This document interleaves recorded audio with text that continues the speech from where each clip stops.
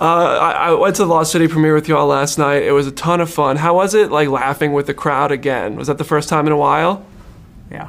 Yeah, it was the first time I've been to a cinema in 2 years. And to watch that film with an audience, it was awesome. It was so nice to hear the reactions. Yeah. It's tricky for me. Literally, my producing partner and I met backstage. We're like, can we open the film back up? Because there were like 5 to 6 moments that we both landed on that we were like, we're not happy with that. We need to go back in. So it's hard to watch it for the first time and not be uber critical, but it's really enjoyable to laugh at everybody else. That's fun, that's fun. The energy there was great. It was so nice. Now, the story is so fun, because you play Loretta, who is a writer who kind of ends up in her own journey.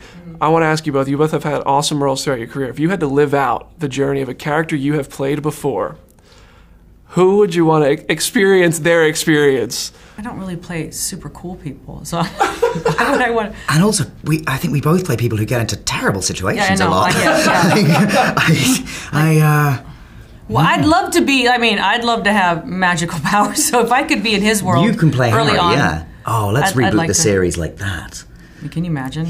We just do another one just so I can be in it. Yeah, just and it's kind of Harry. Mediocre, not really great, but it's just sort of a vanity piece. Yeah. Great, I can be in a cape and be a wizard for maybe 37 minutes of the film.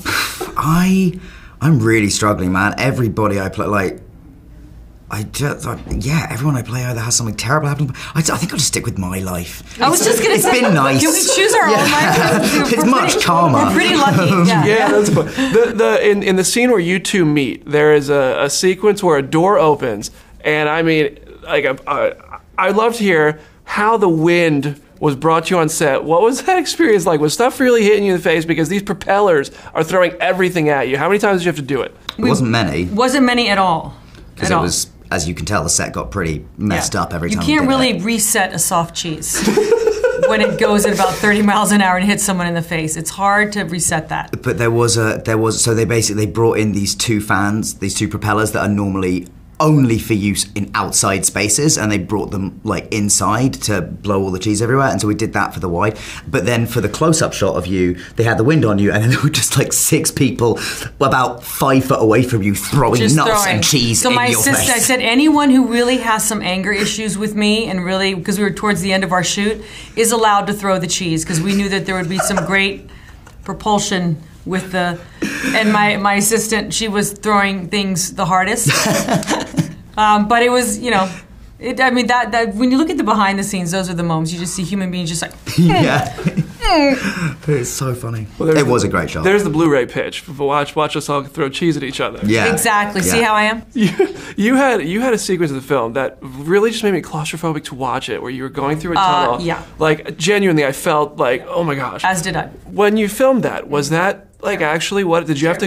I want to hear about that. And this is what's so sad. I'm claustrophobic, and it was a long hole. That was on, a platform. We were on stage, and half of the hole you were able to push out, so it would open and close, but I started on one end and I crawled through the other, and I got about a foot from the end, and I had to wedge myself through the stalactites and stalagmites, and I got claustrophobic, and I started to panic, and I was like, get me out of here, please get me out of here, and I had that moment, and then they shut everything down.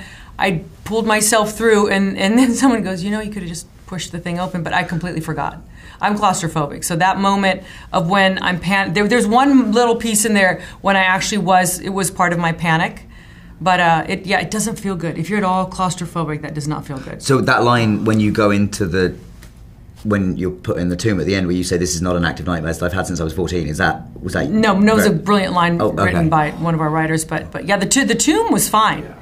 The tomb I didn't have a problem with. It was that moment that I had a bit of an issue with. Yeah. What a couple days that must have been. Well, great work. Thank you for doing it. Didn't feel good. And Daniel, all for the art. the things we do. Yeah. Daniel, I want to come to you. I'd love to hear about this, because I'm curious, when you go in for roles like villains, and then everybody kind of is naturally going to be like, oh, well, he was the hero for so long. When somebody plays a role that becomes as iconic as Harry Potter did, do you go into casting rooms or conversations and find that people have kind of preconceived notions of what to expect from you? Or do you get to kind of just go in fresh, you feel like? I think now, at this point, I've got a reputation for being kind of weird in the things I want to do, which is lovely, and weird begets weird, which is great. But generally speaking, I think, the way I saw it after Potter was that for every person that did only see me as one thing, there was somebody out there who was like excited by the chance to show me as something else. So like, you know, there's some directors would be like, oh, he's only Harry Potter, and some directors would be like, oh, I'd love to reinvent him in a way for the world. So, you know, it goes both ways. Hey man, well, you were great in this. You both were fantastic. The movie's an absolute blast. Thank you so much for the time. Thanks. Thank you so much, Brandon. Thank you. Cheers, dude. Pleasure. Thank you.